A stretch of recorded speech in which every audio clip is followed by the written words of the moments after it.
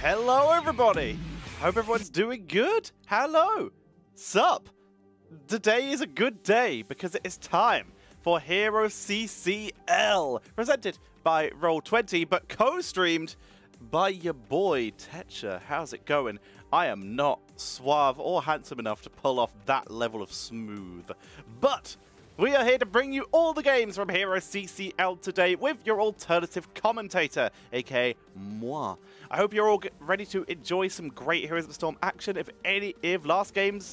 yesterday's games are to go by, then this should be an amazing day of gameplay. So, before we go any further, let's talk about the matches we have today. Today, we're going to be talking about our Day 2 matches. This is, of course, December 6th today. And we're going to be starting off with Chili Mountain. Currently 0-4 in series. A pretty solid 0-12 in terms of map score. They're going to be playing against the current 7th place team, Sidestep Kings. Sidestep Kings need the win here. They gotta get that boost to get themselves up onto the board. If they can win in a 3-0 today, they will overtake Granite Gaming by a single map score, which would be a big deal considering yesterday's result. We'll have to see how that goes. Sidestep Kings, every other team who's played, obviously, Chili Mountain so far, has managed to achieve a solid 3-0. The problem is Sidestep Kings aren't playing against the same Chili Mountain. Chili Mountain used their very last player swap to get them set to swap out Mysticles and CPX in exchange for Gia and Galniguna. Now, in my opinion, a great swap, because for starters, those two players are amazing. I commented them a lot during the EU scene. I think they are very, very solid players. And for second, more Swedes equals more win. So therefore, the now 33% recurring more Swedish Chili Mountain are going to be playing up against Sidestep Kings. But Sidestep Kings, they took Oxygen Esports to the brink last week. Let's see if their continued scaling is going to allow them to claim it. And of course, as someone in the chat just mentioned, there's always the pressure, as Crescent Method said, of not being the first team. So we're going to see. You were only able to watch it today. I still hope you enjoyed it, one Power Slide man. I hope you had a good time with it, and I hope you'll enjoy today's games too.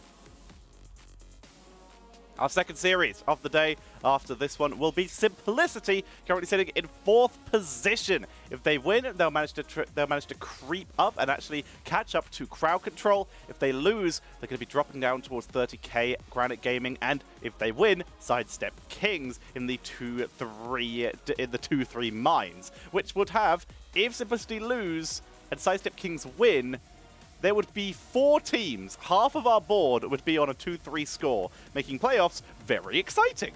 But we still have quite a few more weeks to go for playoffs, and we're, of course, starting today still with our Chili Mountain versus Sidestep Kings games.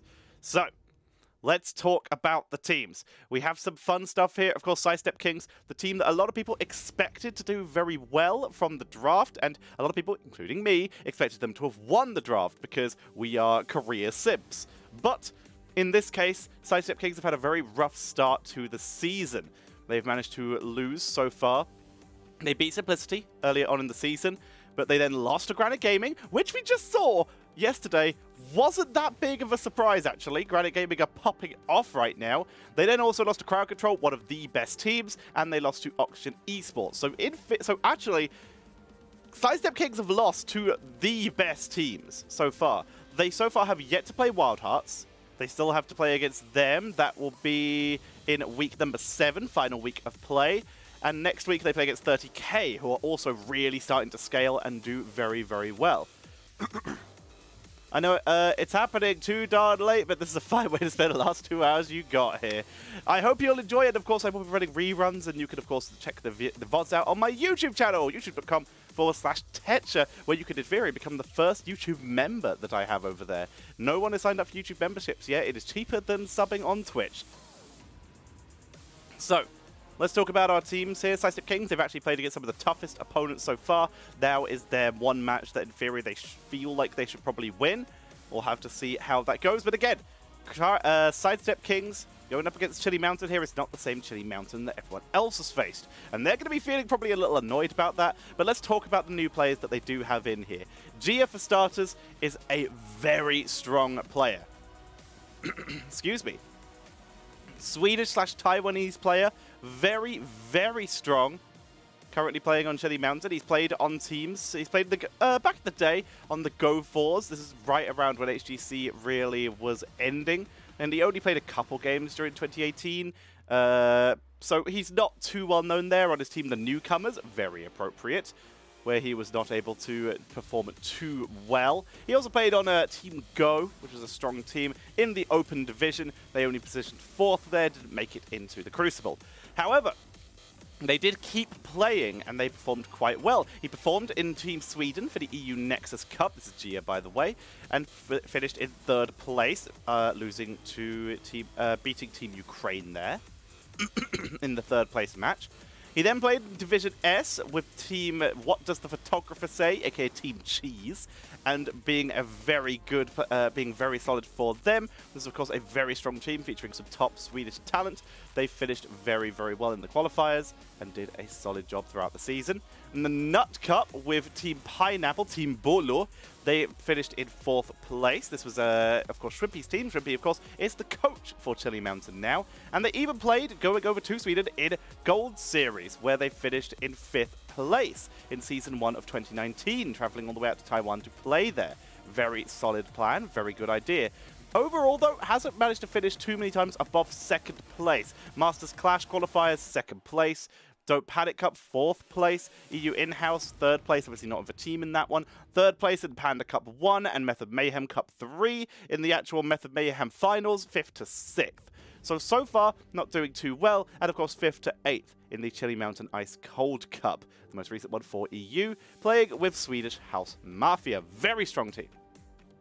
But overall, Gia not placing too far above 2nd place in a lot of the tournaments that they have played in. On the other side, we have Galni Gooda, the other new player. Very similar path here. Positioning in fairly above 2nd place, but a big growing talent. Same teams here with What Does the Photographer Say. Did play for Wind and Rain for a little bit. That was a very strong team back in the day. Eventually jumping on to a team that I never pronounced right, Schubert Walk. Playing very well there. Playing in All Hallows Cup, 1st and 4ths across the board there. But once we get to 2020, we don't place above 2nd. Masters Clash qualifiers, 2nd place across the board. Don't Panic Cup, my tournament, 2nd place with Lauber's Fan Club. And then with What Does the Photographer Say, again in the Method Mayhems, 5th to 8th, 3rd to 4th, 5th to 6th, and in Panda Cup, 3rd to 4th. So the highest place they have finished is 2nd place since 2018. They're 1st place in the All Hallows Cup 2 with the very strong team Skog Support. So these are players that have positioned relatively high but never have really broken into that top echelon of play. But I think that this swap is potentially a Shrimpy choice or a player choice, where the players have looked at it and have tried to adjust their composition to such. I think it's smart. I think these are good players with a lot of potential to grow. But again, the mainstream success has not been shown for these players, so they're going to have to show their strength when it comes to Sidestep Kings. It's a tough first matchup. We'll have to see what they're able to do. We're waiting for the game to start, by the way. I have no control. We're on the clean feed. Not much we can do about that. We'll jump into the game as soon as it is ready. So, as a reminder, if you enjoy the show tonight, please consider dropping a sub. We had a goal of hitting 100 subs before Christmas, and we blasted that yesterday with over 40 subs being gifted out in the chat. Thank you so much to everyone who did that. Ferryman especially, thank you so much for your support, as we are now on 123 subs. So I guess we have to rebrand our goal to be 150 subs before Christmas, which means we only need 27 subs plus any that expire. But right now, that is a goal that, if yesterday's to go by, insanely achievable. But our new goal is 150 subs before Christmas. So if you're enjoying the show, please consider dropping a subscription on Twitch. or dropping some bits or donations using Streamlabs. And if you're watching on YouTube, donation link is in the link below the stream, in the description. And of course, if you look below the stream, there is that join button. This will allow you to become a member for as low as 99 pence a month. It's almost nothing, but it's all support for me, and that support is very appreciated. So, let's now talk about Sidestep Kings. Sidestep Kings, of course, we've already mentioned they have been scaling, and they have been scaling hard. They have really started to find their stride last week, especially when they played against Team Oxygen. Team Oxygen was one of the best matches we had. Oxygen really got their stride at the end on Battlefield and Dragonshire, but before that, we had some really, really insane play with Sidestep Kings taking game number 1. The one of only 2 teams to take a game number 1 versus Oxygen, the other one being Granite Gaming. They were able to win very effectively using a Gul'dan Tychus composition. It was very effective. They then lost on Garden of Terror to an Abathur composition where Oxygen regained control. They then absolutely smashed Oxygen in game number 3, Towers of Doom, where Oxygen tried to play a sneaky Abathur and Vikings play, which sorted Sidestep Kings playing Hammer and just running it down bots. We have our draft, ladies and gentlemen. Let's jump into it and start off with today's games. Excuse me. So, we're underway. Chili Mountain on the left. Sidestep Kings on the right. Let's see how we start this off. With Sidestep Kings taking the first ban. They will remove the Chromie. Chromie still the highest prioritized hero from any team in CCL. She's appeared in 88% of all matches. Medivh has jumped up the board to number 3, appearing in 78% of matches. A very solid ban coming out from Chili Mountain here. Medivh and Chromie fighting for the top ban position. Chromie in 69% of games banned, Medivh in 66%. An intense battle between those two to see who can take the most bans. No one has been banned more than either of those two, I believe. So, where do we go from here? We're going to see the Abathur banned out, Cassia as well. Cassia also in the highest priority heroes in position number 4, appearing in 76% of all games. Abathur a little bit further down, but it's still a smart choice here. Banning that against Sidestep Kings. They've yet to play it, but we do know that they have a lot of very flexible players there. Thank you for the sub, Arkham Tamerville. Cat Germ! Thank you very much for dropping the subscription to the Tetcher channel. Very appreciated indeed. So, you see the Stukov as first pick coming in for Sidestep Kings. Sidestep Kings, they do like that Stukov. They do have a bit of more of a preference over Brightwing, but the Stukov still very friendly for them. They played it in 3 games, and it's been working out quite well for them. Actually, no, it hasn't. 0% win rate on Stukov so far for Sidestep Kings. They are running with Hyde, by the way. Oh, Hyde and Jude. Okay, I just realized as we see the Lost Vikings getting picked up for Sidestep Kings. As Chili Mountain, they bring in the D.Va and Tyrael. They are running, by the way, with Gia, not yet running in with Galnaguna. Galnaguna are a great analyst, so they might be using him for a more draft style here. As Diablo is taken away from Cattle here. So yeah, Hyde and June with Ultralisk. Losing out on Gutfilth here for the side of Sidestep Kings. Leaving them with just 1 American. Well, 2 Americans if you get 2 Americans with June. Junkrat gonna be coming in here as a solid ban. Would be very solid for Sidestep Kings, but they don't want someone to really clear the waves fast and prevent those Vikings doing what they do. I love that they brought in the double support for this. We'll see how it goes. We see Chimera bringing out the Lucio, and of course, Reactor Gia bringing out that Zeratul. He's a very strong Zeratul player, so seeing that reaction is very smart. Gives them a good way to try and deal with those Vikings, and Lucio keeps this team very mobile. Does prevent Juice Pirates, which were potentially being hovered out with that Tyrael being picked up early, but this is just more one of Beargot's favorite picks these days. Really has been enjoying that Tyrael quite a bit. Varian Greymane, a very burst-heavy composition for the 4-man here. But yeah, Tyrael appearing in 2 so far, now 3 of Chili Mountain's games. Ever since Beargot has joined the roster, he has played it quite a few times here. Excuse me. Sidestep Kings, one of the only teams who have yet to change their roster, as Maka comes in with the Reyna, the only ranged assassin for the team. So, very burst heavy from Sidestep Kings. They want to try and lock down that Zeratul if he tries to engage, try and pick him off. Lots of interrupts for the objective with Tychus. Greymane, lesser so, but still has some. But they've got some really good follow-up here.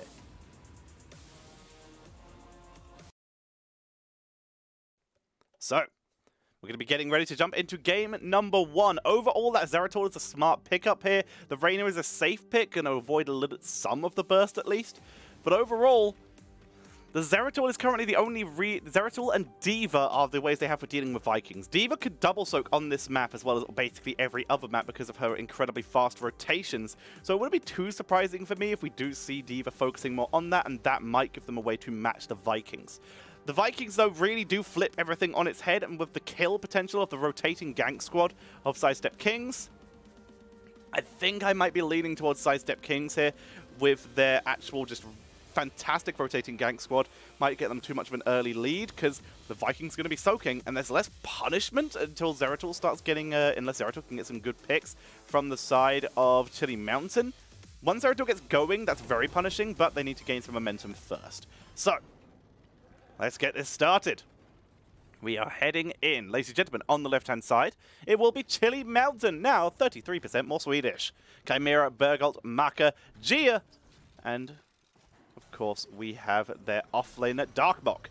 On the right, it is Sidestep Kings. We've got June, Hyde, Kyocha, Ultralisk, and Cattle coming in here. So June playing the Vikings, already microing around a bit. Starting off with the level 1 tank Olaf build. Not too surprising there. Look at Reyna, by the way. Going with Exterminator, Wave Clear. Not bothering with the any extra kill potential here. He knows that won't be a problem. They have enough damage to Zeratul. So in his case, they want to just make sure they're not out macroed. So having the extra Wave Clear is going to be the strategy that we do see from that Reyna. Smart pick by Maka. We'll see if it pays off, though, because, again, they do lose on quite a bit of damage here, especially as their only real CC is slows from Tyrael once he gets bound by Law. Rotation comes in. Kyocha cleaned up the wave. Nice job there.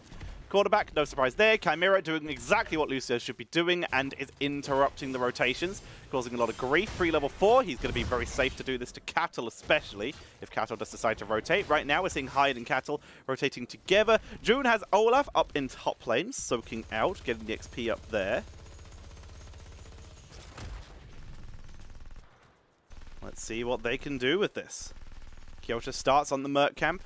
Split the Mercs in two with their grenade, so we'll not be able to use the grenade for a second interrupt there, as we see a Bruiser camp being taken by the rest of Sidestep Kings, making the most of the Vikings, one in each lane. They soak up the experience. June takes a little bit of damage on Olaf, but Olaf the Stout giving it that block stacks and reduce it, and of course getting that 20% bonus health on Olaf, making him a lot safer in that offlane and a lot tankier when the actual main fights come around. Could even go for the large and in charge and have a little bit of a safer engage without having to risk the dying there. No level 4 yet. They still went in for Chimera. A lot of damage is dealt. Chimera will survive though. Ultralisk backing away. Takes a lot of damage. Sorry for the stutter. That is on the clean feed side. Gia blinks. Ultralisk forced to back up. Quick brawl in the middle of the lane. Both teams trying to work through the other's mercenary, but also look for kills. There is that taunt. Rush down for D.Va. Full cleave build for Zeratul.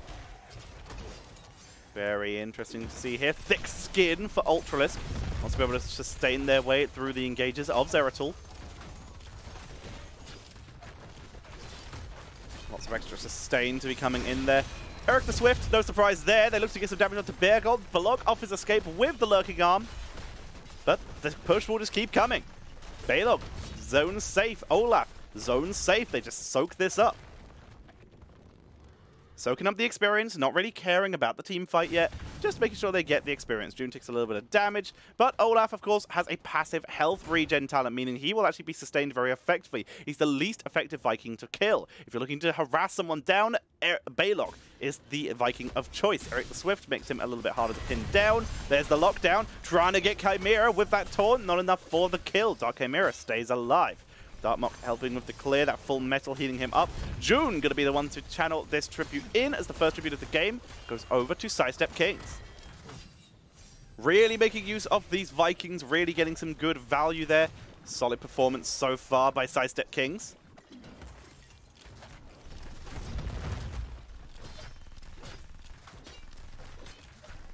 Reyna's up in top lane right now, making the most of some extra wave clear.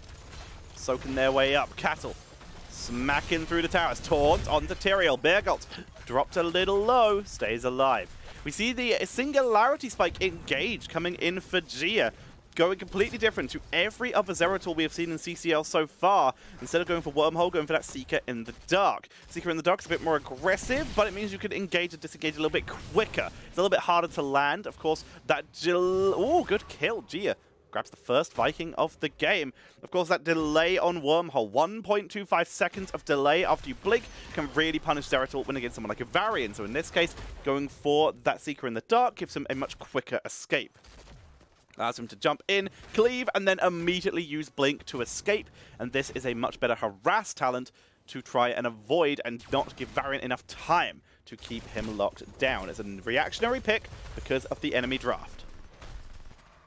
We'll see if it works out. Spin to win for Vikings. Cattle channels in. Bergolt tries to interrupt. So does Gia.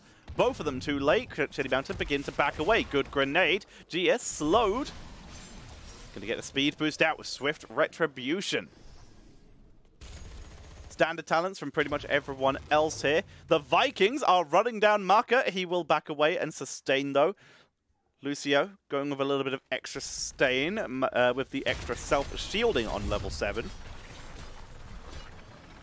Not going to go with anything like reverse amp or boombox. Instead, the good vibrations. That 35-point shield for 7 seconds. Tripled when hitting a hero. Of course, bringing it up to 105. Good dodge. So the boss will be taken. Mirrored on the other side by Chili Mountain. Both teams getting themselves some solid value onto the map. Ultra a slight miss micro there. We're going to blame EU ping, as they will take care of that boss in the top lane. Level 10 hit for Sidestep Kings. Over a full level quicker than Chili Mountain as they begin to push in. We see Varian going with that extra charge with the Warbringer. Maybe going to move into Juggernaut later on. If not, it's a good disengage. And of course, he wants that extra stack of parry, allowing him to avoid damage from Reyna and Zeratul. And of course, D.Va.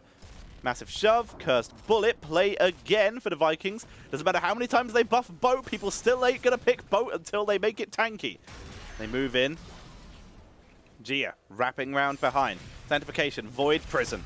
Gia looking for the angle for the VP. Micro missiles, Cattle harassing in. Chimera is interrupted by Olaf. Burns a lot of health, but of course it's Olaf. He is very tanky. All the Vikings are being brought up here for the fight. Jude from behind interrupts one. Balog has been brought up to mid, currently double soaking. Self-destruct being used. The Vikings have been burned off the point.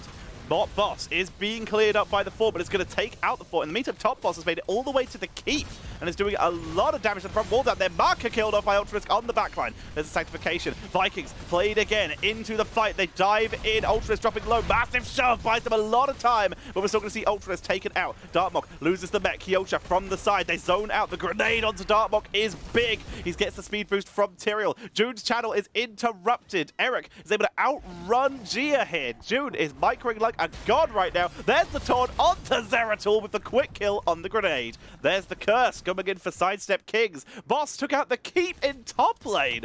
Sidestep Kings snowballing their potential here as they move to pick up a siege camp and begin pushing mid. Vikings pushing mid. Olaf has moved all the way back down to bot to begin grabbing the experience down there. Sidestep Kings extend their lead here. The surprise Vikings pick. Really turning this game on its head. Chili Mountain unable to gain momentum yet. Cattle tanking through best they can.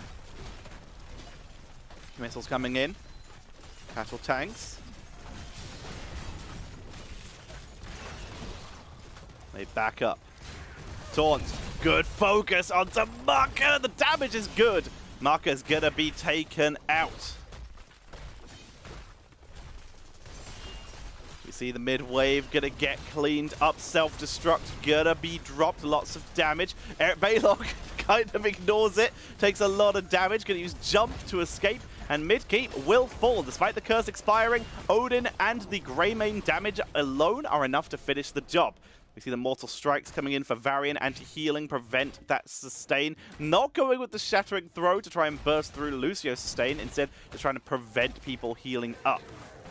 It's going to be especially good on heroes like Reyna. This is the main target here. Reyna's their main range damage dealer. You lock him down, he dies. That is the plan coming in from Cattle here. Cattle's playing this very, very well. Ju continues to soak. Eric's currently soaking in top lane. Olaf is in bot lane, but not yet soaking. Has backed up due to the appearance of Zeratul and is playing safe. Sidestep Kings begin working on their mercenaries with Stukov clearing out the bot lane. 3-man clearing the bruiser for mid. Eric backed away after the rotation up top by Chili Mountain. Eric's still in range to soak the minions. It does have Eric the Swift, really hard to pin down. Gets consistent healing as long as he keeps moving and is very, very fast. Looks like a big rotation from Sidestep Kings down to bot lane. They're hunting Zeratuls. He's mounted. He's invisible. Can they reveal him? Invisible 1, 2, 3. They got him. They got the reveal. There's the slow from the level 6, from the level 13. Waited past your virulent reaction. But is it enough? Virulent reaction expires. G-Hit grenade and Melting Point gets the kill. That was a long chase, but they finally got Zeratul. Sidestep Kings keep their momentum going. 5 kills to 1. 2 keeps down at the 10-minute mark. Sidestep Kings in full control. Titan Grenade for extra immediate burst coming for Tychus. He doesn't want to take long period fights. And we have that banner of Dalaran. So much extra burst damage coming in with Tychus. That is the main target for this. Makes a lot of sense. They're going to position up at their boss. They're winning so hard that they literally have to wait for it to respawn. So instead, while they're waiting, they set a trap. See if they can catch anyone out of position. They rotate up. They find Beargot. Beargot speed boosts out. Good knockback from Marco with the penetrating round. There's the Holy Ground. They said to try to turn on to Beargot to take him out. They burst all the way through the sound barrier. Olaf's on the back line as well. Beargot's only one to fall. Good damage onto Cattle, but they're all able to tank through. No Tyrael available. Chimera's trying to trap someone, trying to let his team set up and let Gia do the rest, but they cannot do so. Main tank taken out.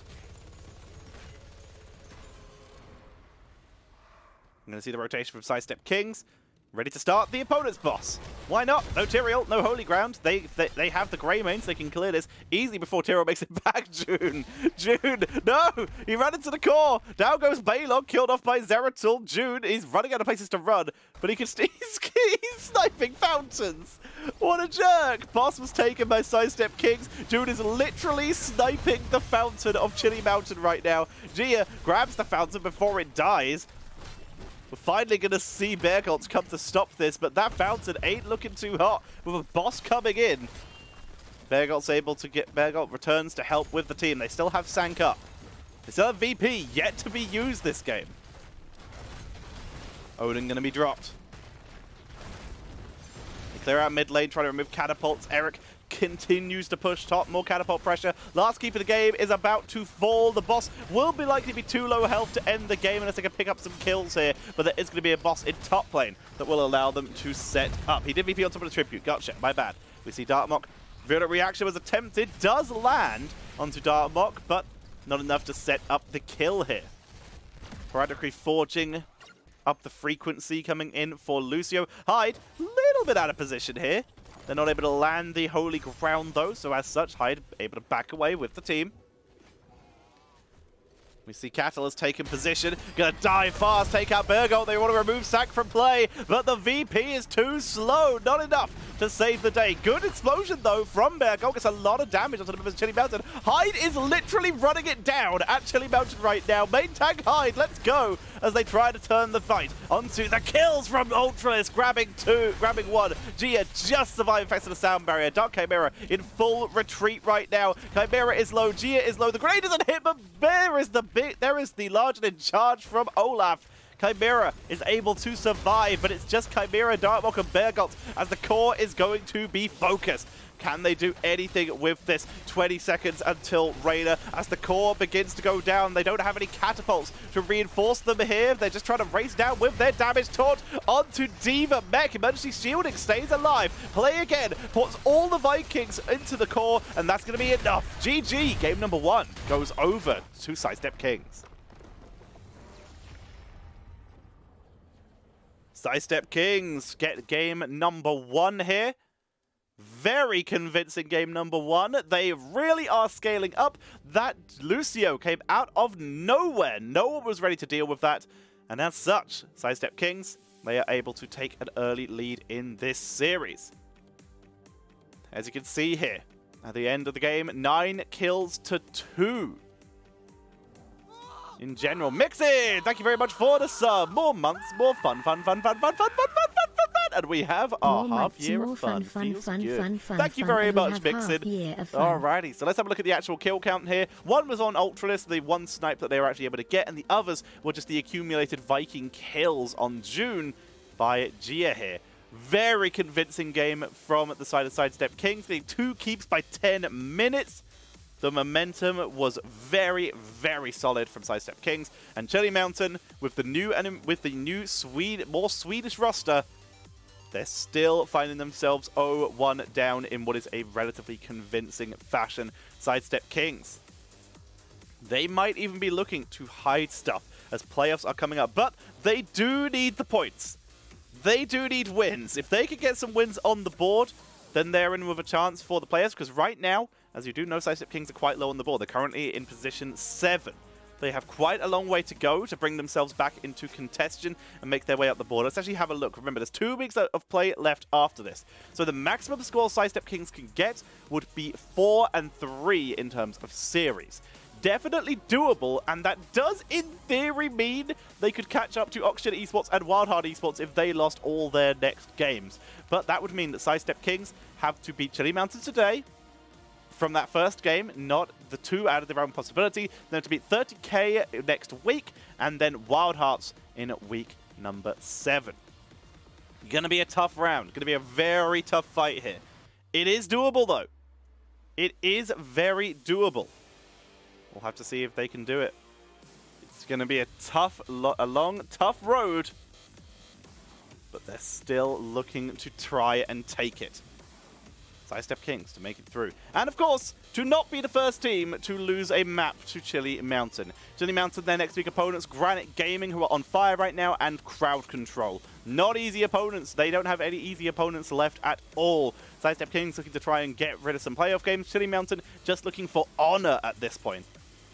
We'll see if they're able to do it. Still quite a ways to fight. So that was game number 1. The first Vikings being shown by Sidestep Kings. Very sneaky now that they know it's on the board.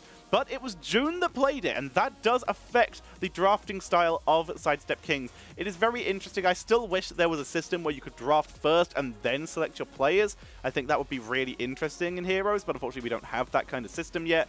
But in this case, we're going to be seeing that Vikings on the board, showing that they are just as deadly, bringing in June onto play those Vikings. I'm curious to see how they run with the rest of the draft. Cursed Hollow was a very good map for that. Of course, there aren't as many Viking-style maps that could be utilized here. If we do look at Sidestep Kings, though, one of their other highest win rate maps is Towers of Doom, a 100% win rate on that over 4 games. A great map. They were planning to bring out the Vikings a second time, but of course, Chili Mountain should be prepared to bring out bans against maps like that to try and avoid exactly that issue. So we have our next map, and it is a map that could absolutely be a Vikings map as we are heading in to Sky Temple, everybody. in game number 2. Let's see how we start. First pick going over to Chili Mountain. And yeah, you kind of have to ban Vikings here. They ban Abatha first. Very sensible here. We see the Medivh banned out by Sidestep King. Still sensible. We do know Chili Mountain runs it. They've yet to win, but it's still a sensible ban. There goes the Vikings, meaning Chromie, Junkrat, all these heroes still up. There goes Cassia. What do we see first pick? I would guess Chromie. They first pick Diva. Oh, snap. So now Sidestep Kings, what do they prioritize? They're still running June and Hyde together. Where does the priority go? They first pick Uther, double support perhaps? As Hyde picks that up. There's the Sylvanas for Ultralisk as well. No Chromies for either team yet.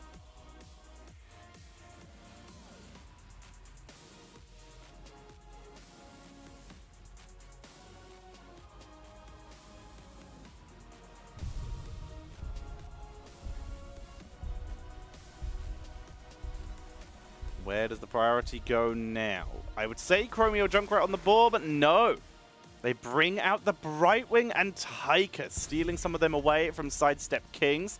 The Tychus last game was very scary. There goes the Diablo ban. Sidestep Kings, they do like their Brightwing. But so do Chili Mountain. 4 games. Tied their most played hero today. Right now, Brightwing just took the lead for their most played hero over Diva, with 5 games played. Chili Mountain now. Silver Uther on the board. What are you scared of? Do you ban Johanna, perhaps? They ban the Zool. Kyocha is, of course, in this game. Kyocha's Zool is very scary. The double soak potential that he offers is very hard to deal with. Sidestep Kings now. Are they running a double support style? With the new meta, since Medallion has gone, double support is going to creep up a little bit more, and they are! The Stukov comes in again. Kyocha and Cattle still to go here. They still need their offlaner. There's going to be Cattle on the Varian once again. And Kyocha can now just play whatever he wants in the 4-man.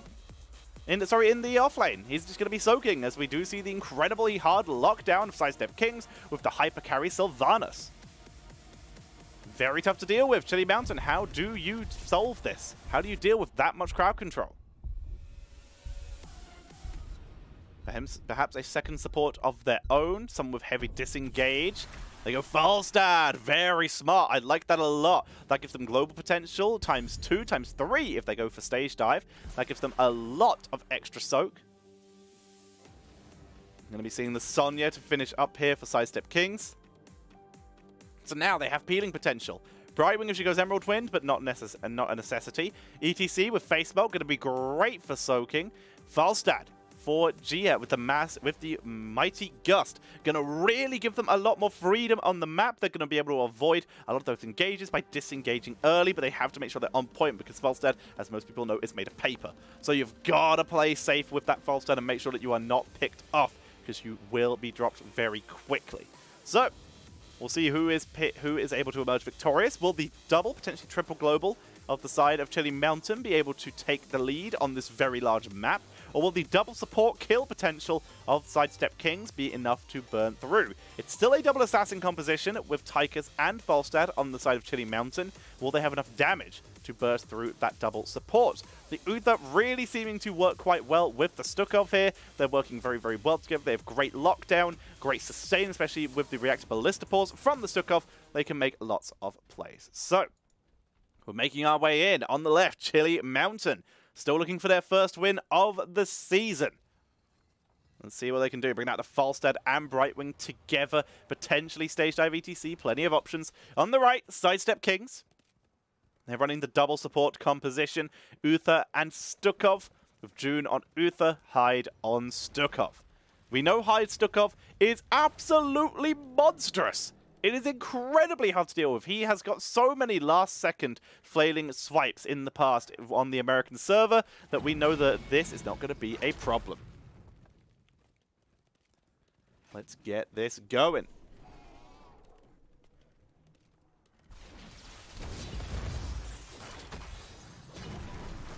So far, slow start. It is going to be a reactive ballista pause from Hyde. June playing a little bit further forward, going with the CC, Hammer of the Lightbringer. Really looking to follow up on engages and continue to keep members of Team out of lockdown to allow Sylv to do her work. Going for Might and the Banshee Queen on that Sylvanas. Going to go with the maximum damage, not too worried about percentage here, as EDC is a slightly lower health tank.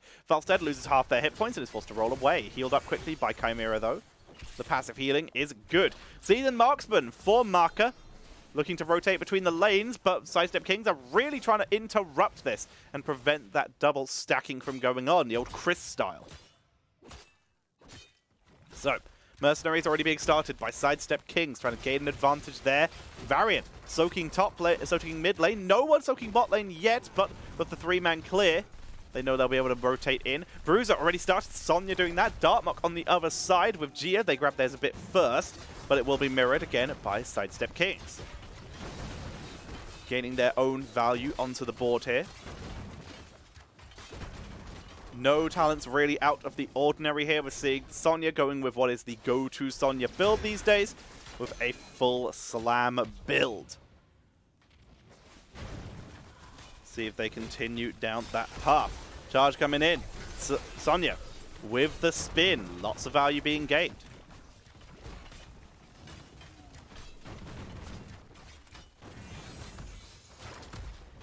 Bioshock Armor, no surprise there. In the rhythm, coming in for Tychus. Wants to try and just keep that percentage damage up. Burn through the healing that way. Gia taking a lot of damage though. Kyocha relentless in the rhythm stacks. Just gain though very heavily. Kyocha taking quite a bit of damage. Pursuit of Justice for June. Speed boost, keeping himself at mobile and keeping himself as an effective tank to get onto that backline. They stun out Darkmock, remove the mech, face melt from Beargolt with loudspeakers. Zones everyone else away. Brightwing taking a very sensible adjustment on level 4. Almost always we see the unstable anomaly, but in this case, Magic Spit, good power slide from Beargolt. Magic Spit increases Brightwing's auto attack range by 1, but more importantly, each auto reduces the cooldown of Soothing Mist, her cleanse, or her pseudo cleanse, by 6 seconds. It's a huge cooldown reduction that will massively help deal with the amount of damage people are taking. Soothing Mist, of course, has a 100-second cooldown.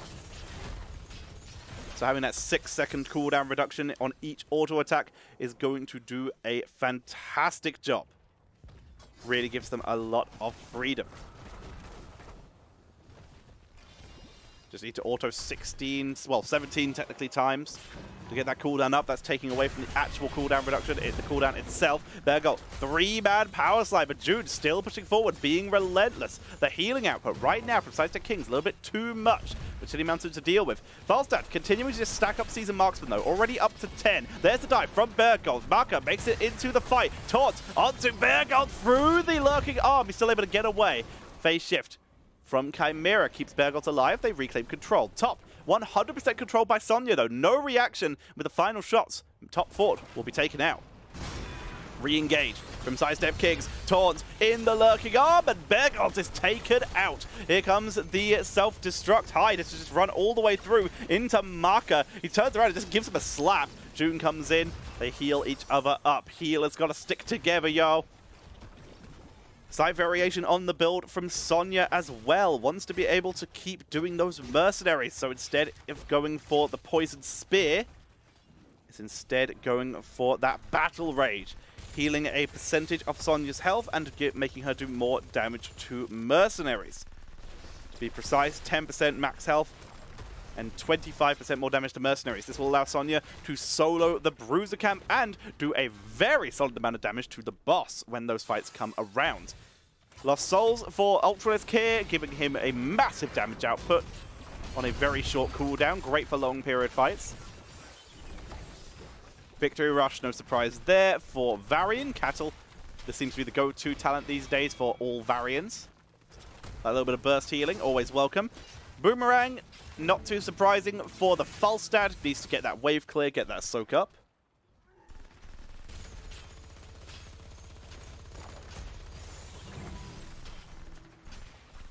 They clear out the siege.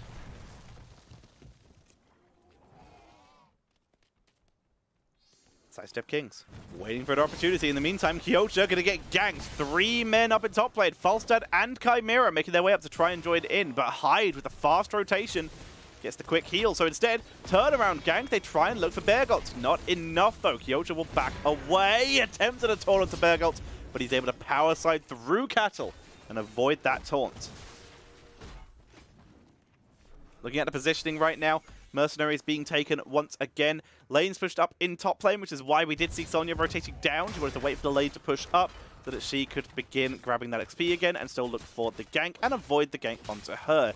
Right now, D.Va, lane was pushed up, but she knows the burst potential of Sidestep Kings, so Darmok took the very safe rotation of starting the Bruiser camp instead of continuing to try and get some fort value up in top lane, because that would be risky and potentially death. Almost a half-level lead, in fact over a half-level lead for Sidestep Kings right now, as with their level 10. They are on the board, Wailing Arrow. We see the Wrath of the Berserker, Warbringer once again. Neither support has picked their heroics yet. Blink heal, no disengaging Emerald Wind here. Micro missiles.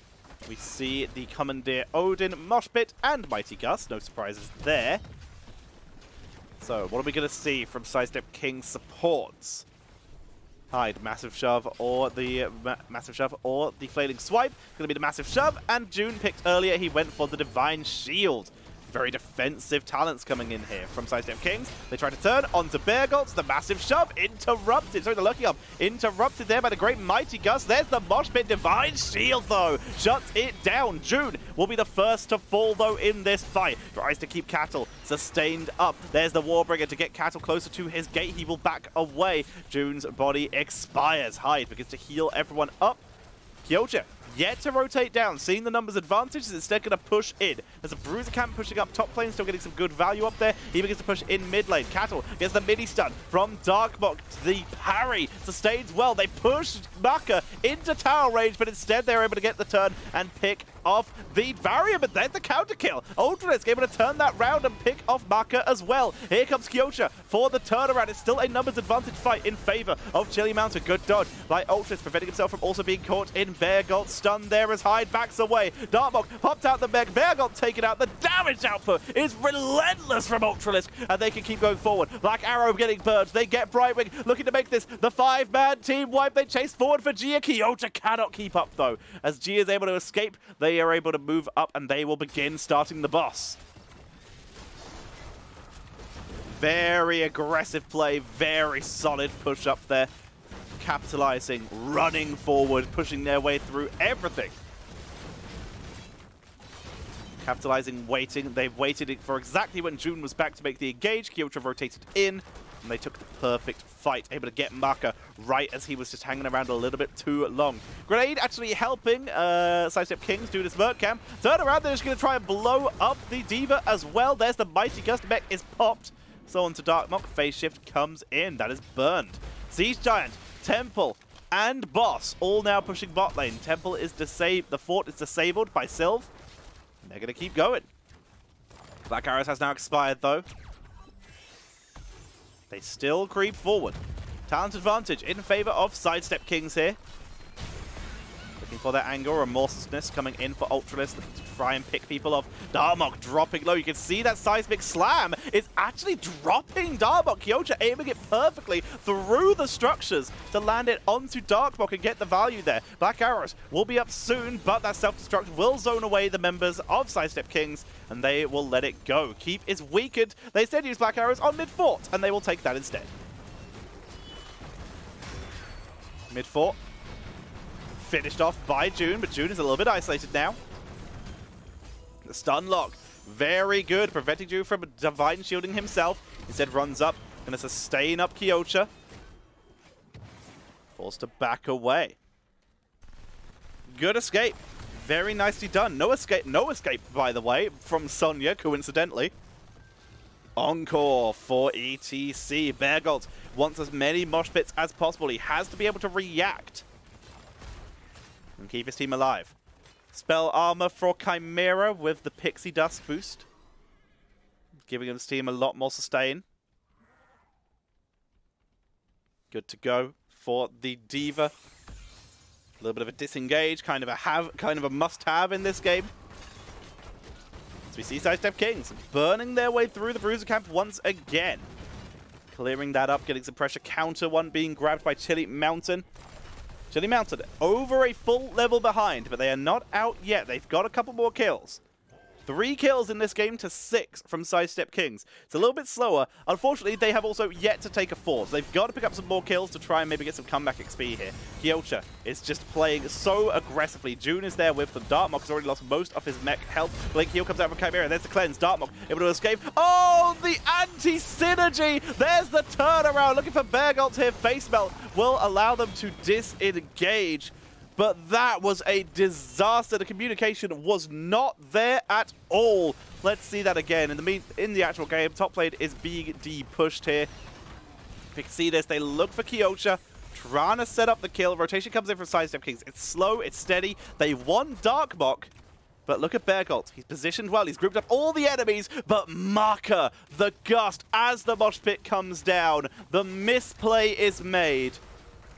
And we see no one caught in that mosh pit. Devastating play there. The slight miscommunication is all it takes. Chili Mountain now burning 2 big heroics. Level 16 is available for Sidestep Kings, who begin to push in the middle lane. They have that banner of Dalaran. They have that Titan killer for the Sonya here. Want to be able to smash their way through the giant slammer. Benediction for Uther. They dive in. Gust, very low cooldown. That does actually prevent the Wailing Arrow, but a damage output is still way too much. There's the massive shove. Hyde accidentally pushes it nearly into Kyolcha, but instead the chase is on. They try to turn it around. Hyde is literally running down Tychus right now to try and finish him off solo, as Dartmock will be popped. Marker is going to be able to fly away. Chimera can then teleport out if the cooldown is ready. Down goes Dartmock, taken out. Hyde won the 1v1 versus Tychus, but Tychus was able to back away and survive.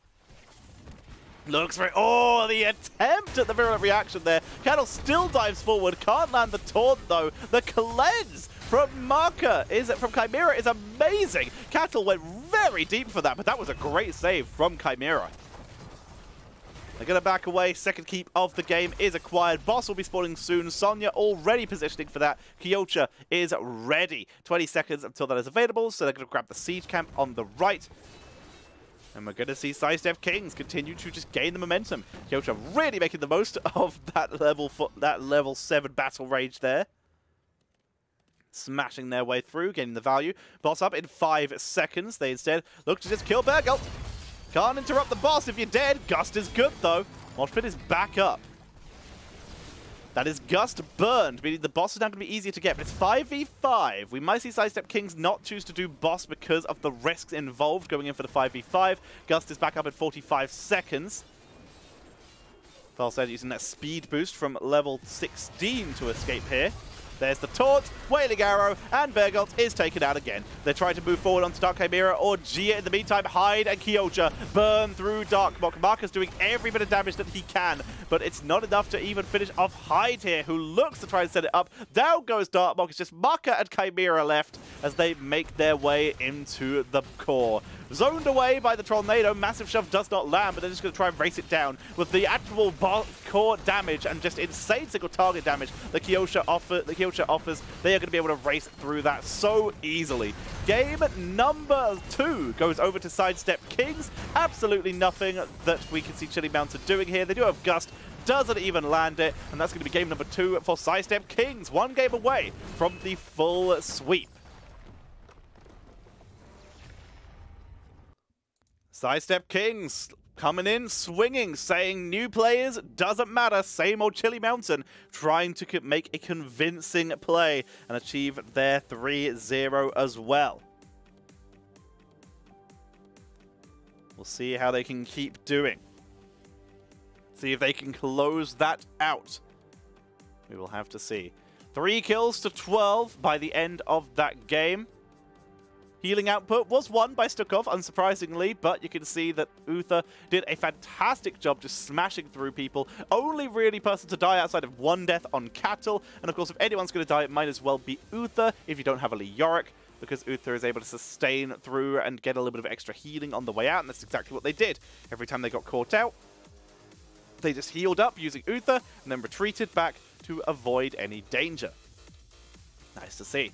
So, game number 2 goes in favor of Sidestep Kings, meaning the mainstream will be going on a break. That feels bad. That's a break after just under an hour. Feels rough. But we can talk about some of the players here on these teams while we wait for the mainstream to come back up. Right now, as a reminder though, before we do, let's talk about exactly what this win will do for Sidestep Kings, as right now they are on path to win the series. If they win, they will move up to 2 and 3, bringing them in line with Granite Gaming and 30k. But Sidestep Kings will have a slightly worse map score than 30k and a slightly better map score than Granite Gaming, which will move Sidestep Kings up to 6th place, moving Granite Gaming, despite their great win yesterday, down to 7th place.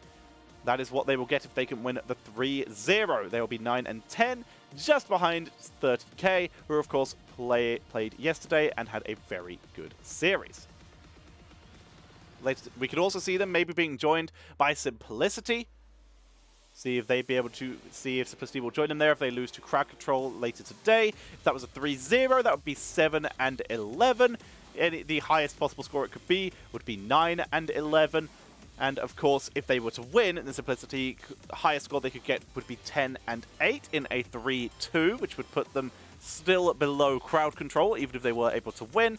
And if they were to, the lowest score they could get while winning would be a 10 and 10, which would, of course, still put them behind Crowd Control. So Simplicity, they cannot climb here. All they can really do is avoid falling further down. If they are to lose, if they lose this series in a 3-0, if they lose to Crowd Control 3-0, then Simplicity will move from 4th place all the way down to 7th.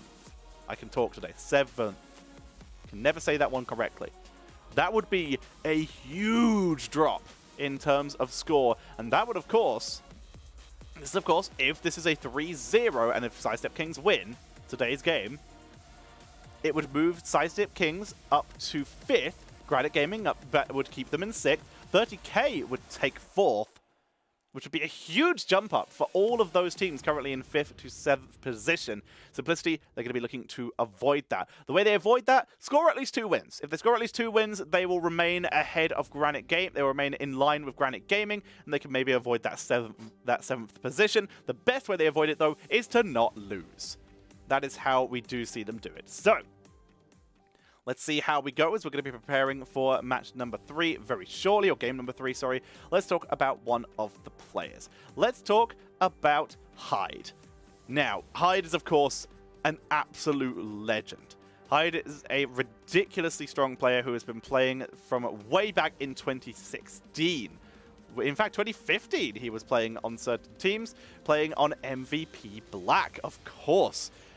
With the Heroes Team League, Heroes of the Storm Team League, that was a thing back in the day, eventually losing to No Limit, a very familiar team people might recognize, TNL. There was a couple of Korean tournaments back in the day as well, where they lost to E-Star, who were playing from China. E-Star was really, really strong back then, and really were until they left. And, of course, we then had an Inven Cup, where they lost to MVP... They had MVP Sky, which is what he was on, and they lost to MVP Black. And then they also lost in the Super League, first season of the Super League in 2015 as MVP Sky to Rave Hots. But 2016 started to gain a bit of momentum, winning kind of everything, where Hyde stopped playing with MVP Sky and moved on to Tempest, where they performed some insane cleanups, winning the Super League 2016 qualifier, making their way into Super League, where they finished first in Season 2, beating MVP Black in a 4-0, one of the most brutal defeats an MVP Black roster ever lost. They then beat them again at the DreamHack All-Stars Summer 2016, beating them in a 3-2. They didn't have, and then eventually that composition was picked up by Tempo Storm for a very short-lived season where they were able to beat out L5, scoring yet another 3rd place in the Gigabyte Heroes Power League, and then they did only finish 4th in the Super League, losing to, guess who? MVP Miracle! Surprise! I tricked you! And then they went into the Gold Club World Series, the Gold Club Wildcard, where they did alright. They went into Group S, weren't able to finish too well there. HGC comes around. Hyde, his performance continues to be incredible, continues to put on some great scores, playing with the newly revamped Team Tempest after Tempo Storm dropped the team. They came first in the qualifier for HGC, the first season of HGC in 2017, doing a great job there. Performed very well in the season, catching third in the Eastern Clash, losing to Team L5, who of course went on to great things. They finished 5th in the Pro League in Phase 1 though, so didn't do too well there, losing to MVP Miracle. They then lost again to MVP Black further down the side in the Eastern Clash number 2, finishing 3rd place. And 3rd place is kind of a theme for this Tempest roster, going quite a long way forward, eventually going to BlizzCon and losing to Roll20 in the Grand Finals, finishing 9th to 12th. A big upset for a Korean team, one of the lowest positions they'd ever finished at an international tournament. 2018, pretty much seconds and thirds across the board, across Eastern Clashes, mid-season brawls, losing to Dictatus, losing to Ballistics 3 times that year, Eastern Clash 2, Pro League, and Eastern Clash 1, and then eventually losing to Miracle at BlizzCon again, so going 5th to 8th there. Tempest always seeming to disappoint at BlizzCon, really having a rough time. And 2019, final year of post-year of HGC, so not able to perform as well as people would obviously a completely different roster here. They did perform pretty well. 2nd places, 3rd places again across the board in 2019. With Challenge, we saw Hyde move over to them, where they lost to the 1 in the Gold Series. In the Revival League, big shout out to G Clef, by the way, for setting that up and giving us some great Korean heroes at the Storm throughout the years. Playing with some great teams, 2nd and 3rd places across the board. With Team Tsunami, they again lost to the 1, and 2020 is where we see them start to rise up again. With the refresh 2020, he played with Team AF, which was able to emerge victorious. In Gold Series, 2nd places across the board. In his team, he this time not playing with HOTS was the name of the team. It was a very strange name, losing to Tsunami. And then in Storm Division, finishing in 3rd place from NGS, where they finished finishing in 3rd place there, and in 3rd place in the Harvest Tournament from Chili Mountain. So, we have our lobby up. As you can hear, the draft has started. Hyde, a legendary player, performing well, never really finding that true World Championship success. Let's see if they can do it. Cassia, going to be coming in here. Rainers, we see Chromies, the Medivhs banned across the board. Vikings and Abatha can be played on this map, not banned out by Chili Mountain this time. Would Sidestep Kings be brave enough to play it? We can see that Got Filth has come in here, and that might be why. Hyde has gone. Got Filth has been traded in, so June will be making his way back onto the main support role. Changing players mid-series. Sidestep Kings adjusting their playstyle, getting that 2nd assassin. Much better for the immortal race on this map. Very, very smart. Alright. So, Chili Mountain, they start off with Garrosh and a Li Ming here. Give some extra race. June is able to get his Brightwing. We don't get the Let June play Ana style here. The Brightwing instead going to be a little bit of extra long-term sustain. And Cattle is going to get that Diablo. Diablo is actually countered pretty hard by Garrosh. It's a risky pickup here. We'll see how well he's able to do. So they're going to be looking for Li Ming. Of course, a great Diablo map, though. Picking people very, very often, causing lots of chaos. Hanzo will be removed. There's that Ana ban. They don't want to deal with the Ana Li Ming. Very sensible. Yes, anyone can change their roster during matches. Every team has 6 players, and they can swap out any of them at any point. Chili Mountain now. I really like this. It's a smart pick here. Bringing Gotfilth for the 2nd ranged assassin, because it's a better ranged assassin map. Really smart. With double support, you lose a lot of race. We see Greymane going to be picked up. That's a lot of race for Chili Mountain. Very race-focused, whereas right now Sidestep Kings have a little bit of a team fight-focused draft, but double resets now available for Chili Mountain with a lot of burst. Brightwing may struggle with that. How do Sidestep Kings deal with this? They get Sylve. Again, it's not as good on the race, but great for just team fights in general, and they go for Blaze. Very sensible here. If you're in a situation where your opponent's team has double resets, you make sure that you have a big enough front line that they won't die and get resets to allow that backline to get picked off, and it's a lot of protection for that backline as well. Gives them a great CC train, which is going to allow them to try and invade and take the fight, which is what they're going to be wanting to do, because again, they will lose the Immortal race basically every single time. Chili Mountain, they finish off now with their off lane for Darkmok, and they go with Thrall. Oh, I think that is an interesting choice. It will work into Blaze. It'll get a lot of percentage damage there if that's the plan they choose to go with the Rolling Thunder. They could also go with the Crash Lightning in theory, but I'm concerned about the tankiness of Thrall to set up against all that crowd control. I think Thrall's just going to get kind of CC trained. I don't know if Thrall's going to be tanky enough to buy those reset heroes some time to get enough damage out to really do the resets. I am concerned about this draft. The Thrall is good. It's going to have to be played really, really well by Darkmok to avoid getting locked down and picked off. But if he can do that, it's a lot of extra damage that they can utilize to lower the health of the enemy. And of course, if they can get Sidestep Kings low enough, then Greymane and Li Ming will get resets and they'll be able to capitalize and set up for a solid victory. Some of those resets will be removed, of course. Greymane will not likely be go for the throat here. We'll be going with Cursed Bullet because there's some beefy boys in that front line, and picking them off will help Li Ming a load. So, we're getting ready for game number 3, ladies and gentlemen. Let us head in. Who will emerge victorious? Will it be this team on the left winning their first map of the season? Will it be Chili Mountain? On their side, they're running with the double burst comp, Li Ming and Greymane with that Thrall in the off lane. Darkmok, one of the best Thralls of all time. Fight me. Let's see if he's still got it. On the right-hand side, Sidestep Kings, Sylvanas, Cassia, two of the most picked and most utilized damage dealers in CCL right now. Both of them performing really well. Sylvanas with a win rate of 46%, but a popularity rate and games played of 39 games played this season. Cassia, we've already mentioned, 59% win rate. Played 44 games this season, showing up in 76% of the games. Sylvanas in 51. Two of the top assassins in this division.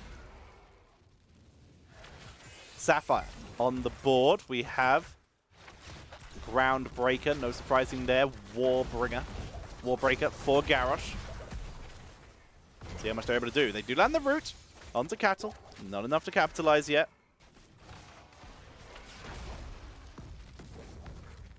Stomp is good.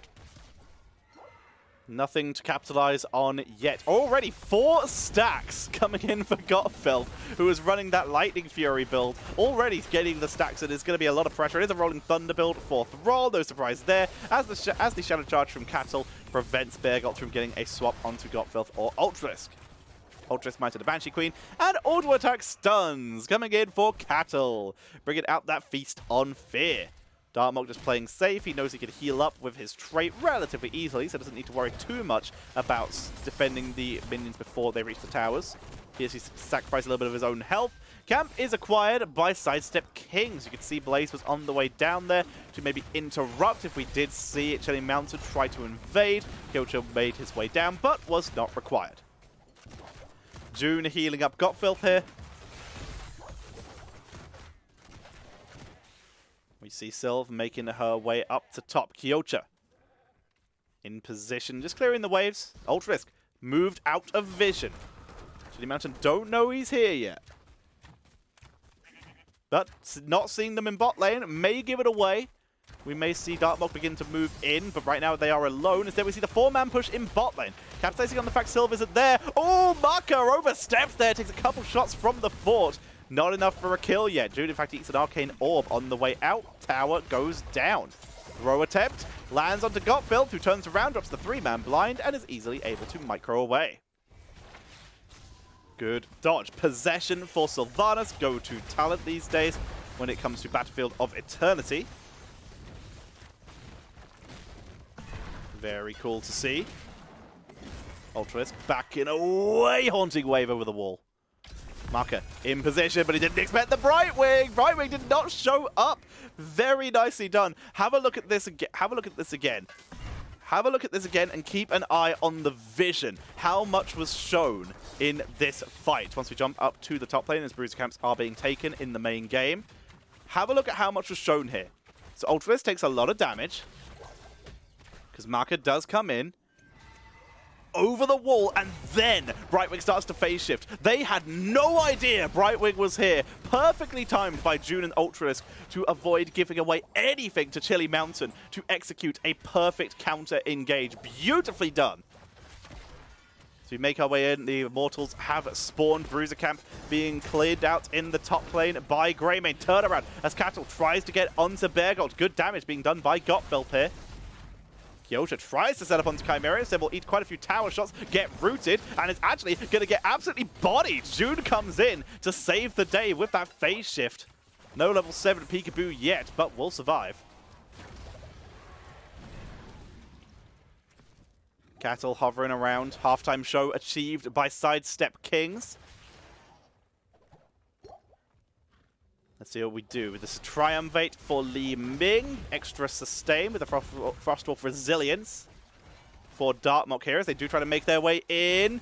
Try to keep Cattle in the Immortal route, unable to do so. Brightwing will arrive in time for the save. You can see Cattle positions himself in between Beargold and June, but it's not enough. June's still caught out and picked off. But Ultralis over the side looks for Gia, but he can't find the angle. Gottfelp moving in. Beargold nowhere near his team for attacking this. Dartmock goes down. Big stuff from Kyosha. Cattle avoids the route of Deckard as Maka dropping very low. Finds the gap in the Immortal, but Ultralis easily able to dive forward and pick off both the kills. Gia, they're going to try and get one reset, try to capitalize on that. We'll continue to race. Cattle takes one shot, but he cannot tank that forever. The Immortal will still be won by Sidestep Kings, but a little bit of that shield will be taken off by Chili Mountain, giving themselves a little bit of extra sustain. Blaze, by the way, Oil Dispersal coming in at level 4. Extra oil radius. This may be comboed later on with the Nano Machine Coating to try and deal with that Greymane and Thrall. That wouldn't surprise me to see. Of course, getting that extra 20% area on the oil spill and the cooldown reduction of oil spill. It would be a great combo if that's the way they choose to go. To make their way forward. Festering Wounds, by the way, for Ultralis, but for a little bit of extra burst here. There is a very heavy burst build you can do by diving in with Festering Wounds and getting the reset Windrunner. Making the most of it with Might of the Banshee Queen for a massive burst setup with percentage that with the increased spell power.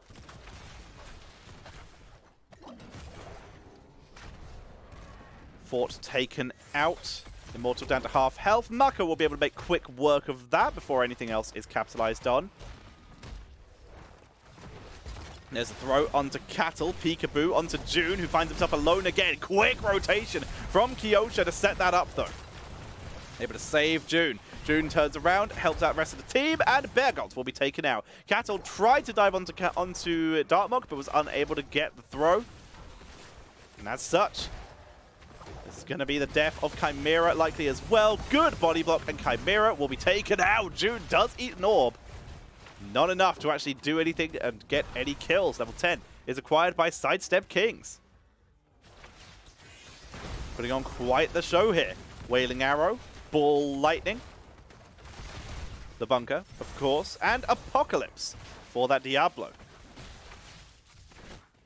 Lots of extra value to be gained. Maka tried to get some counter push. Did get a little of the fort down. Now in full retreat, the oil comes out. Extra radius, actually keeping Maka slowed enough that Kyosha can land the stun. Beargold comes in, and that will be enough to get Maka out of danger. Groundbreaker finishes the quest, Blink Heal, and June is gone. Will get caught by the root. Not enough to do anything and finish any kills. Still a full level for Chili Mountain to get level 10. Quite a ways to go. Making their way into the bot lane. Possession grabs all three ranged minions. They've got a camp so they can take a few shots here. They're about to have a bruiser camp stolen away.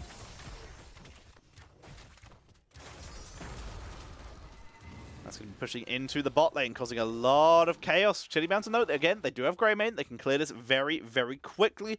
And right now, Chili Mountain, they're just trying to soak their way towards level 10. But let us be Sidestep Kings will get a very easy halftime show. able to easily blast through that, not needing to worry about race at all. They just kill everyone, and then no one's there to race them. They start on their bruiser camp over the wall. There's the dive. Gottfeld using the fend to charge in. Very cool to see. Level 10 finally available for Chili Mountain. Stay a while and listen. Warlord's Challenge Earthquake.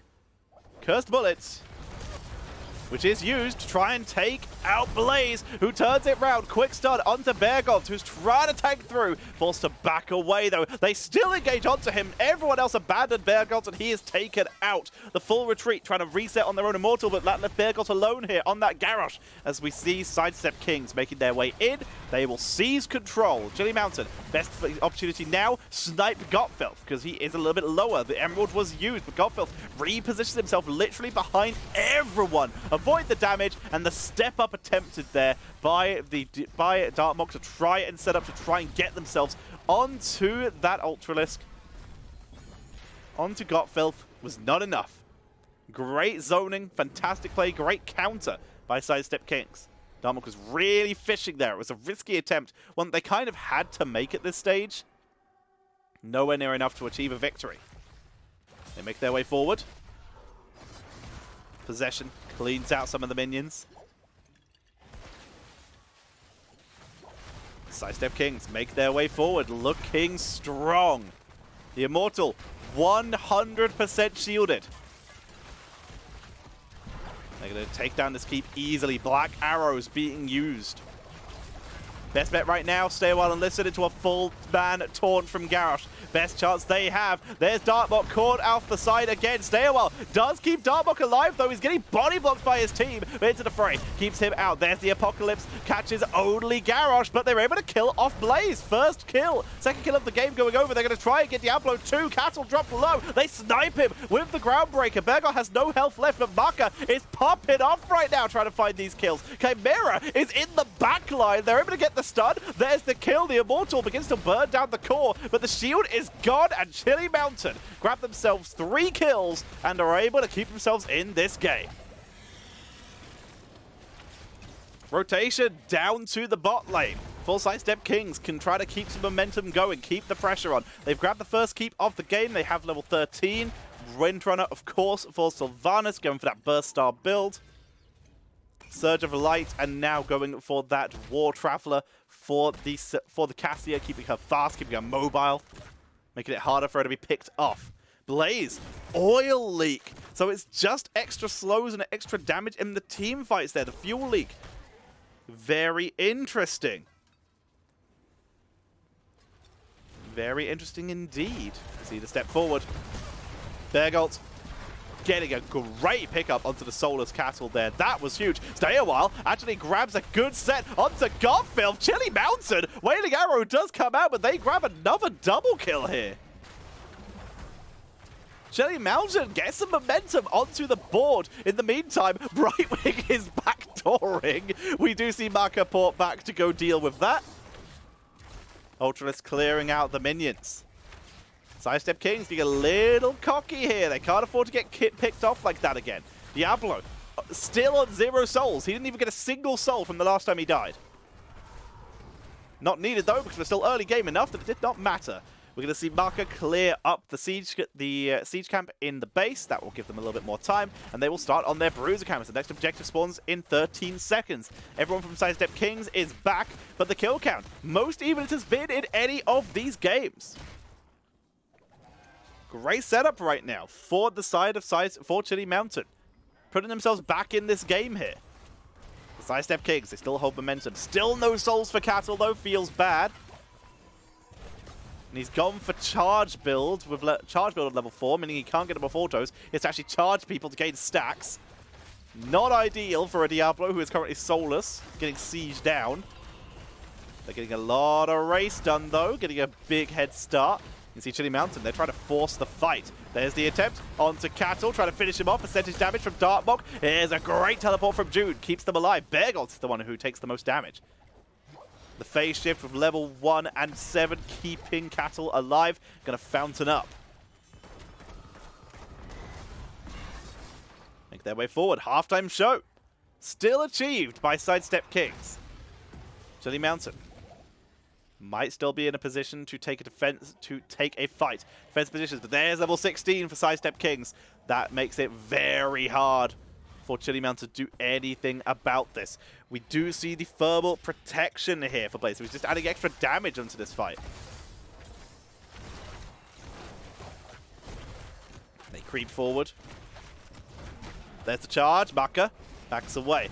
Lots of percentage damage being done to Kyosha, dropping him low in the fight. There's the charge, though. Apocalypse, boom! Catches no one into the fray from Bergolt, saves Maka. Chimera backing up, drops low. Cattle finds the opportunity, but Chimera stays alive. Ancient Blessings trying to keep him going, but Godfilth onto the backline for the turnaround. Chimera still alive, finally killed off as Brightwing teleports into the backline to support Godfilth. They find Bergolt, and that is a massacre in favor of Sidestep Kings. They did lose Diablo, still no souls available. Marker's taken out by Ultralisk, and that leaves Darkmock and Gia. Gia's escape is being cut off. He's trying to hide, trying to escape. Darkmock is already dead. Gia going to try and go for the escape, but this is going to be the 5-man team wipe as Chili Mountain lose everyone. However, Sidestep Kings, they don't have enough mana to try and end the game. They're going to bring the Immortal here. They don't have enough mana and health. It would take too long with only 6 seconds left for Garrosh. They learned their lesson last time. They play safe this time and go for the Immortal. Much safer strat. Well executed. They will play around. They have a Bruiser available. They choose not to grab it. Oh my god, they actually leashed it. Cattle, make it. He made it. They actually leashed the camp. Wow. Alrighty, they're going to start work on that. Chili Mountain will all be respawned here. This will now be a camp and the Immortal pushing in. They're actually going to give up on the camp. They don't finish it in time. They need to make sure that they're here actually with the Immortal. Level 16 now on the line for Chili Mountain. This may be their last chance to defend. Throw onto Cattle, taunt, and blow up.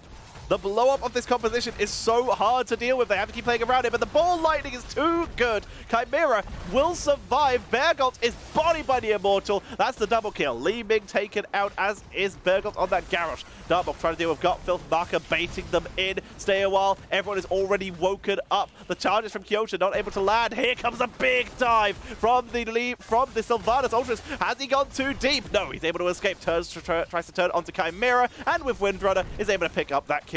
They turn onto Darkmock, the Immortal's untouched, and that is GG. We will see Sidestep Kings take the 3-0 in this best-of-5 series. Very well done. Ultralisk with 0 mana decides to just go all the int. There is no out, only degrees of in. And with that, Sidestep Kings take the 3-0, and they are not the first team to drop a map to Chili Mountain. Sidestep Kings take the series. Very convincing. Very strong performance by Sidestep Kings. Looking good. As you can see at the end here. 8 kills to 17. Best kills we saw from Chili Mountain yet. Really getting those kills. But not enough to win in the end. They were able to kill Cattle a lot of times. 4 deaths on Caterpillar there. But the reactionary play from Sidestep Kings, the burst damage from Sylvanas and Godfilth, everyone, both of them just hyper carrying on their own, with June just going to whichever one needed the most health. They were able to play well. Kyosha and Boulder making up for the lack of Diablo by adding in a lot of extra CC and a lot of slows with that maximum amount of oil, and they were able to capitalize and claim victory. Game number 3 and the series going over to Sidestep Kings. Very nicely done here. So we'll be keeping an eye out, waiting for the main stream to start its interview. Then we'll jump over there. Here are the talents, by the way. We did see Mirror Ball Thrall, by the way, on level 13. Level 16, sorry, did go for the Alpha Wolf, trying to get a little bit of extra percentage damage, trying to help them finish people off. And we did see the Heraldric Staff coming in for the Heraldric Staff coming in for the Decade. So let's find out what we're watching next. With that first series over, we'll be jumping into Simplicity versus Crowd Control. This will be our next series of the day. Is it even 6 PM? That's like in half an hour, right? Did they win so fast that they actually beat the scheduled time? Is that the first time that's happened? Will they push up the map? The match? I don't actually know. I think this is the first time this has happened. I don't know what the setup here is. I don't know how this works. All right, cool. That's new. Well, Chili Mountain can't actually change their roster anymore. They have used all of their roster swaps, as far as I'm aware. I don't think they can actually change their roster anymore. I think they have utilized all of the swaps. They only get a certain amount per season. All right, we have an interview, so I'm going to jump over to the interview so you guys can watch that while I set up for the next game. Like, you or Kyoja, how the three, like if you had to summarize it in 1 to 5 words, the play style of each of the 3 regions. I think the main things I've heard, I don't know, like 100%, but just that EU is very aggressive and they like just engaging right away. There's just no hesitation, which we kind of saw that last game. They just kind of went in and then it wasn't sure if you'd win or not, but you're fighting at least. And then Korea is a little more macro and the damage players are a lot more aggressive. So like the DPS are just running in constantly trying to trade or get engaged on and then play off that. And then NA, I don't know. NA is kind of wild. True enough. Bahamut. I just, you've all grown so much throughout these weeks, and it definitely shows. And I think your play style, as you were mentioning, is really starting to come as a group as well. Moving into the future weeks, just I'm out of curiosity, the scrim and the prep that goes into, let's say weeks 6 and 7. How much are you scrimming and how much are you prepping, especially with Hogger coming in next week? Just kind of depends. I think we've started scrimming a little more just by like rotating our roster around. So we'll have like 2 or 3 blocks a week with the same 5, and then just have other variations depending on who has time.